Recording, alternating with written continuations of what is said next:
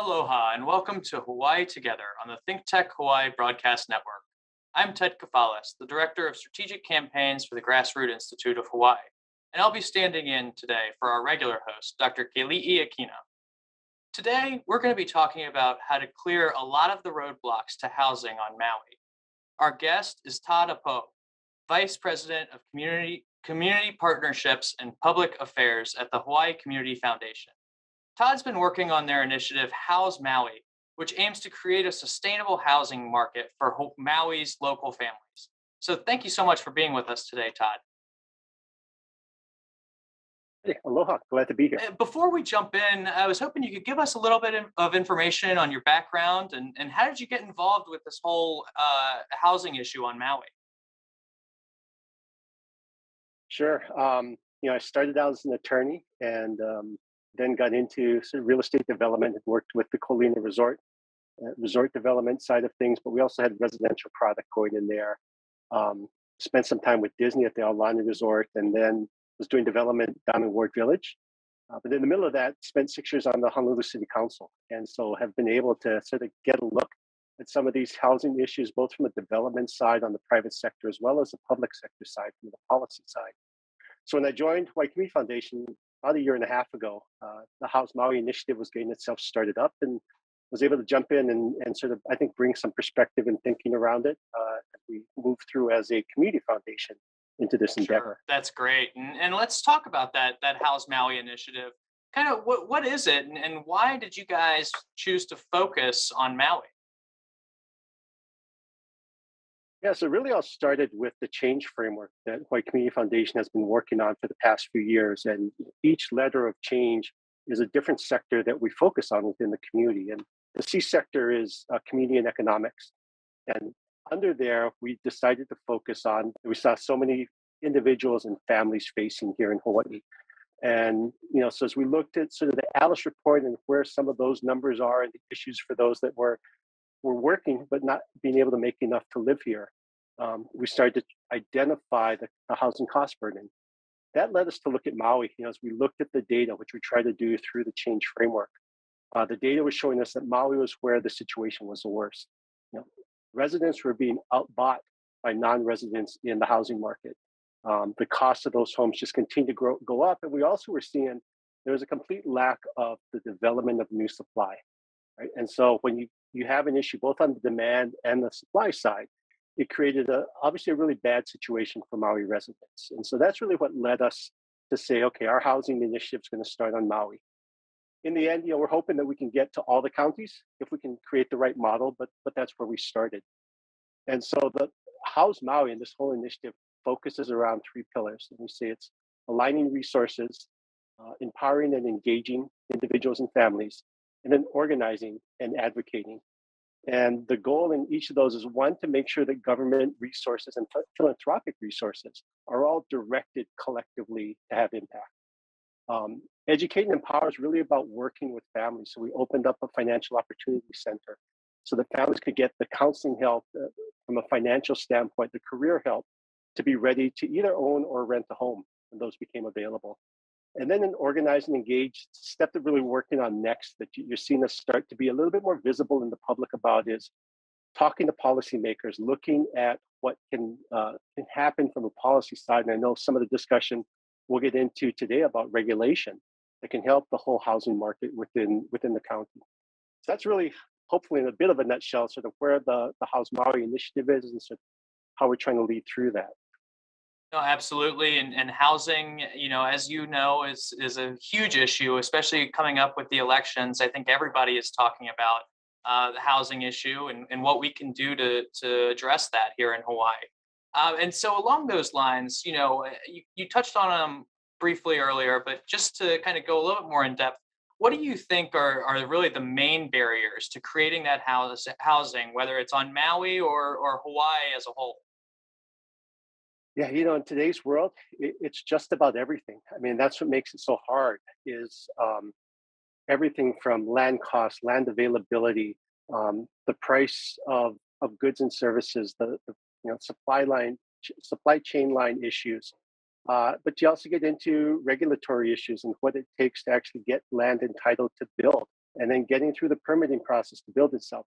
I mean, it's Hmm. every step along the way. And um, so that's why I say it makes it tough to think about how do we get to this overall solution that's going to get one, more homes built, and two, get people into them. But it also, because there's so many different pieces, you can start sort of picking them off, right, and identifying those. And so there's been, as you mentioned, the elections is bringing up a lot of discussion around this.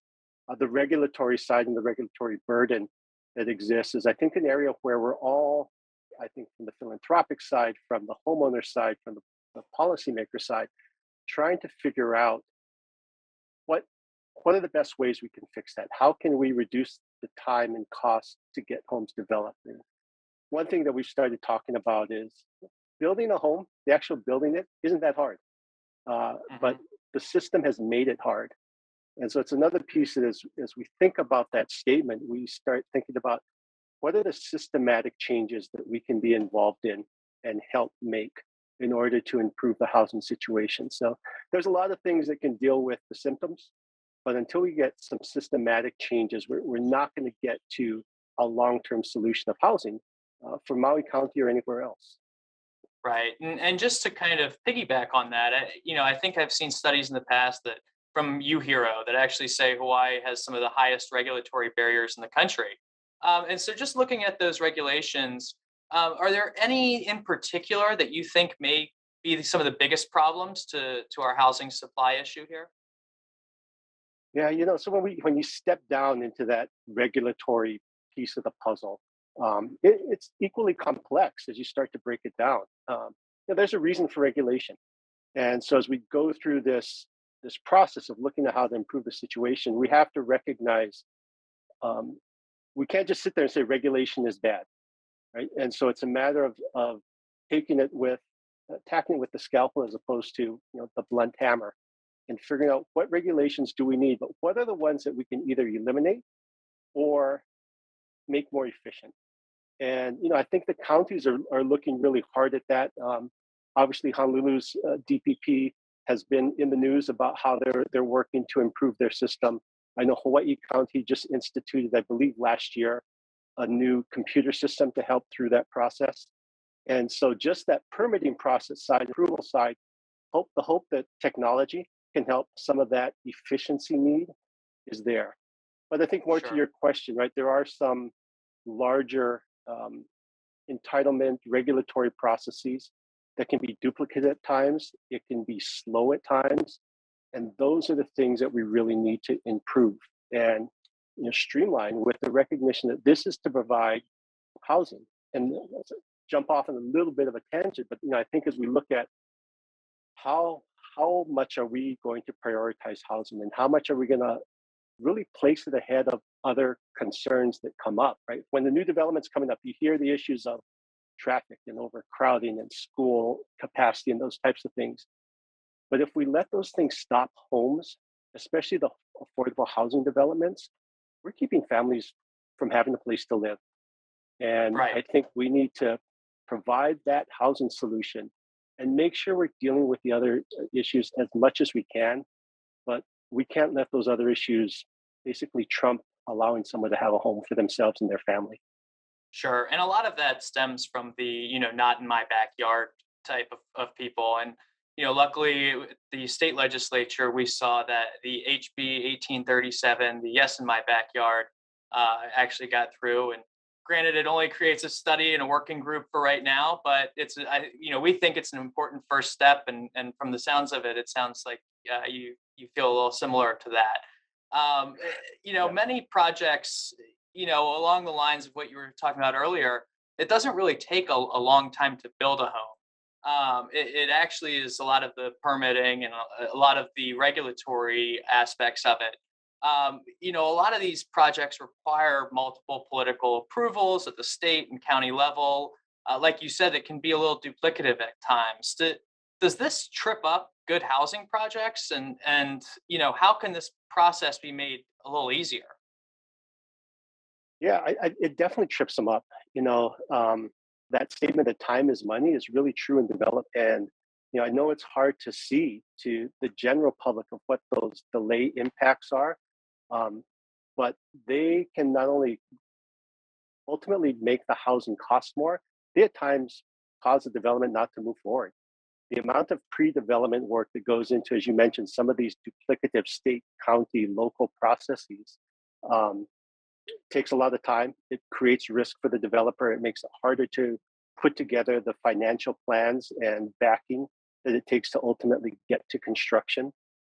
And so, as mentioned earlier, this is one of, I think, the key areas where we need to look at how do you improve and make more efficient the process from an overall standpoint. And, we've all seen bills going through the ledge over the past couple of years to try to look at that. And so, as you mentioned, the Yes in My Backyard bill getting through, and it's a first step. We need to keep pushing to try to move some of these things forward. I think it's discussions bounced around of who should look at the impact of creating housing. Is it at the county level or is it at the state level? And again, having sat in the county council, I want to say it's very much a local issue. But Mhm. you also can't sit here and say, well, there's no statewide issue, in this. And so it's that balance that, I think what we need to realize is there isn't one right answer. And so we need to have a discussion, make a choice, and find a way to make that choice be as best as possible for taking care of the considerations that need to be protected, but allowing housing to move forward. Absolutely. And we're glad that you guys are taking up the mantle on that. And we're glad that you're pushing that conversation. Just with the entire state, we talked about Maui a little bit earlier, but going a little bit more in depth into that, we've found that only 5% of the land on Maui is zoned urban, which is where most housing can be built, obviously. What do you think needs to be changed to ensure that this 5% number or the zoning is not an impediment to building houses, and that we can continue to, like you said, build these houses, increase our supply, and get our residents and our locals housed and a roof over their head? Yeah, it's a place where, as you mentioned, it's 5%. It's a low, it really feels like a low number. That said, I think as we've looked at it, there are still a good number of locations for potential housing development on Maui, even with that 5% in the area to do residential development. So on one side, it's making sure that where you can build, you're allowed to, that can get going. And that's a regulation side we just talked about. On the other hand, Maui and I think every county needs to continue to look at where are the other places that we should be moving into housing development. Oahu went through that decades ago in deciding that West Oahu was going to be a place that would move from agricultural to residential development. Um, we know it's never easy, and we don't want that called urban sprawl going everywhere. But we also can't hold back the need for housing um, by artificially not being willing to have those discussions, make some of those changes, and finding the right places to open up for housing development. And key part of that is, I'll go back to our House Maui initiative. The first pillar of House Maui is aligning resources. And one of the main areas that we talk about there is government taking on the infrastructure responsibility for housing. And so what we had started to see over the past probably 10 to 15 years was that the infrastructure costs, offsite infrastructure costs, meaning regional roads, sewer lines, and those types of things were falling on the development. And that was causing housing costs to continue to go up, or again, as we mentioned earlier, not happen at all. We've seen some success where the government at the county, state, federal level is willing to put in the money for infrastructure development, sewer lines, sewer plants, roadways, taking that burden off of the development. We're actually on Maui seeing a development that has increased the number of affordable housing units that will be built because the county and state are willing to build a road extension that was originally falling on the developer's cost. And so that's the way that as you open up new lands to the potential for homes, you need to bring in the development, or the infrastructure development. So one other note, another great example of that is Kaka'ako on Oahu. The developments that are happening there with Kamehameha schools in Ward Village are because the state through HCDA put in the infrastructure into that area that's allowing those things to happen. Took longer than perhaps desired, but it's allowing homes to be built. Wow, that's very interesting. And now, obviously, with the public sector, doing the infrastructure and things like that, taking it from the developer, do you see any sort of additional time maybe that takes to the add to the project? For example, if they need to expand the sewer lines, would it take longer for the public sector to do it than the developer? Yeah, it depends on the situation, right? And so, yes, the goal is to get that public sector infrastructure work happening ahead of the curve.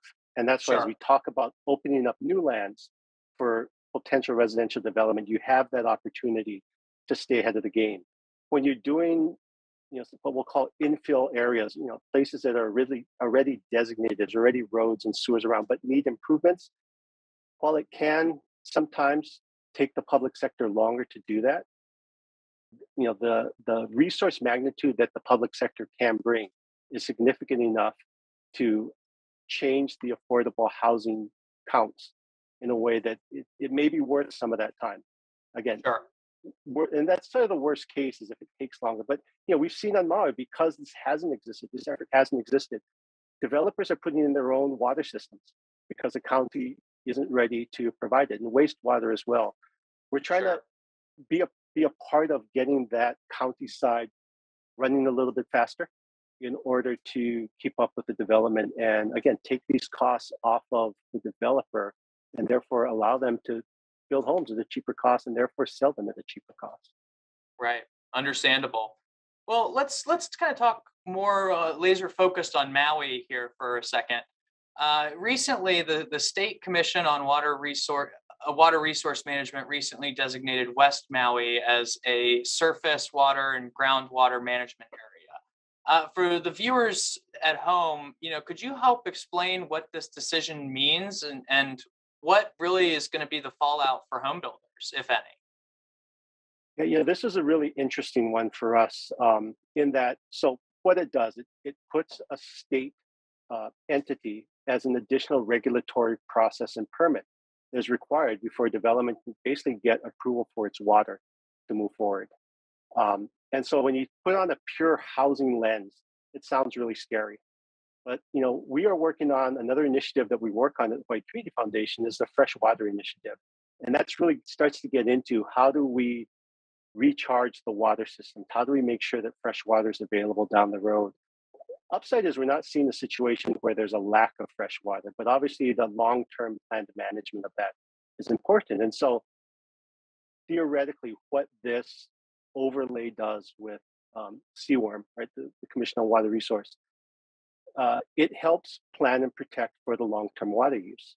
And so as you balance those two things together, it's one of those areas where we can recognize there's a need for freshwater management, no question. This regulatory additional overlay is risky, right? And so let's go back to what I said earlier. It's not that regulation is bad, but we need to make sure that it runs efficiently, takes care of what needs to be protected, but allows housing to move forward at a reasonable rate. And one of the things as we're going through that is that recognition that a large part of Oahu is all covered by a similar overlay and from seaworm. And as was said in some of the hearings, it hasn't stopped development. So what does, back to your question, what does this mean for housing? Yes, it means there's an extra step. What it means for us, sort of the broader us right now, is we need to work with the commission going forward to make sure that that system is efficient, that we get them information ahead of time about what's going on, about the various impacts, so that when those permit applications in, they have what they need to review the situation and make decisions quickly, but also they'll be able to ahead of time let potential developers and landowners know where there are issues. And if we can do that efficiently together, it's a regulation that can work okay from a housing perspective. And as we recognize it, it's balancing two very important factors for our community. Sure. Well, staying in Maui, today the council is, I believe, considering Bill 107 that would effectively set the price of affordable homes 20 to 25% lower than the affordable price is currently. Could you go through and let us know what are the pros and cons to this policy as well? I mean, we've seen you mentioned about the sea worm and West Maui earlier, but it seems like there's a lot going on in Maui in terms of housing. It is, and I was actually over there on Friday and testified before the council on this bill. Um, the upside, and got to give them recognition, is that the council has taken on this issue and has moved a number of bills through the council. Have to admit, we haven't agreed with all of them, but the fact that it's being looked at and being worked on is a great credit to the council. So this bill, it's one of the, on its surface, it sounds great, right? The bottom line is it's looking to lower the price of affordable homes, what they can be sold to Maui residents. But as you pointed out, it creates a calculation that drops the price by, say, 25%. And the reality is nobody can build a home for that price. And therefore, on its face, no development of affordable homes is going to happen because you're going to have to sell it for less than you can build it for. So if that were the whole picture, that'd be a problem. As again, we've been working with the council and the county on these things. The council wants to provide subsidies to make up that difference in cost so developers can still develop, make the profit that they need to, and sell the homes at a lower price. Obviously, that starts to get complex in how that works within the overall system, how you give the developer enough assurance that that subsidy is going to be there that allows them to move forward with their development at a point where they're having to put in hundreds of thousands of dollars into pre-development work. And so that's what, at least when I testified last week, tried to talk to with the council, say, let's take the next couple of weeks as it moves from first reading to second reading to talk about where the solutions are mechanically and process-wise to make sure that this will work. The upside is we're all working for the same goal, which is to provide Maui residents who need affordable housing, homes that they can afford. We just want to make sure that as these policies are created and the county has a good level of subsidy money available, that it can be done in the best way. It's back to being most efficient, most effective, not creating risk, unintended consequences for the results. So I'm sort of looking forward to the next couple of weeks to diving into that with hopes that we can get to some real good solutions. Absolutely. And just to kind of piggyback on that, you had mentioned subsidies, and earlier in the program, you had mentioned about the county working on infrastructure and helping the developer out there. Do you think that there's, any kind of issue with, paying for the infrastructure? Is there enough money, I guess, really, to pay for all of the infrastructure needs, the roads, the sewage, all of this, in addition to handing out a subsidy to a developer? The upside, and this comes a bit from having that on the council here in Honolulu for 6 years, is those two things, grants for making homes affordable or grants to individuals, and then the infrastructure are two different parts of the budget, right? So the infrastructure side comes from the CIP budget, which allows the county to borrow money and pay that back long term.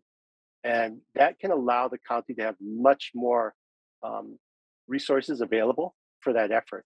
On the other side, so more from the operating budget side, right? And this is where the real property tax and really feeds that side of the budget. The county has dedicated a decent chunk of that for these types of subsidy programs. So there is very much the opportunity for both of those engines to be working at the same time and have significant resources for it. And again, that's where we're trying to come in and help play, or at least talk through some of that role, because there's a lot of different players that get involved and figure out how to best use those funds. The last thing I'll add on that is when you think about that infrastructure side, it's not just the county bonding side for CIP of capital improvement projects, but right now you've got some state monies as well as the federal infrastructure bill. So as the counties and states start to understand a little bit more about how those federal resources can be used, we think they can be put into infrastructure work for affordable housing that can be so it's one of these unique situations coming out of COVID, given the federal legislation. We want to make sure we're ready to take advantage of as the state of Hawaii and all the individual counties.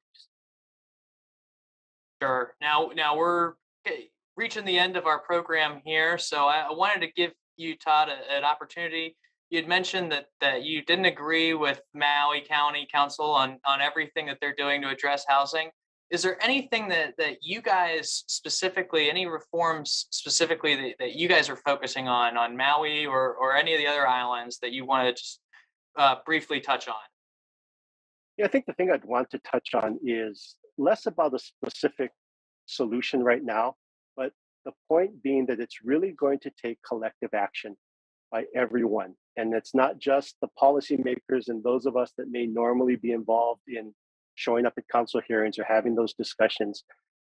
Everyone in the community is going to need to play a part, because there's tough decisions out there that need to be made, right? We talked about it, whether it's changing regulatory processes, figuring out how to involve the community voice in a way that's reasonable, that takes into account the various sides of the consideration, but ultimately get to decisions so that housing can be built in the right way. And so it goes to really the third pillar of our initiative around organize and engage. We want to make everyone in the community know that they need to be willing to voice their opinion. And what we realize we need to do is to help get out the information, to educate around how we can get to affordable housing solutions. It's always something we've always seen. It's always easy to fight something and say no to something. It takes a lot of work to support something in the right way and get it to the right decision. And our policymakers need to be supported in that effort. And so that's really where I'm thinking our effort's going to be over the next probably 12 to 18 months, is developing that platform and system so that people can get organized, get engaged, advocate as a community for affordable housing, and hopefully bring along these solutions. And again, we're starting in Maui County, but they're needed across the state. So just looking forward to continuing that effort and seeing the results. And last thing I'll say, because development work is not quick, right? So that it's not Amazon, it doesn't show up in 3 days. It'll take some time to see the results, and people also need to be willing to stick in with that and keep working till we get to those results. Sure. Well, Todd, thank you so much for taking the time to speak with me today and for the work that you guys are doing when it comes to housing on Maui. Of course, we want to thank the audience for joining us for another episode of Hawaii Together. I'm Ted Kefalas, standing in for Dr. Keli'i Akina. Until next time, aloha.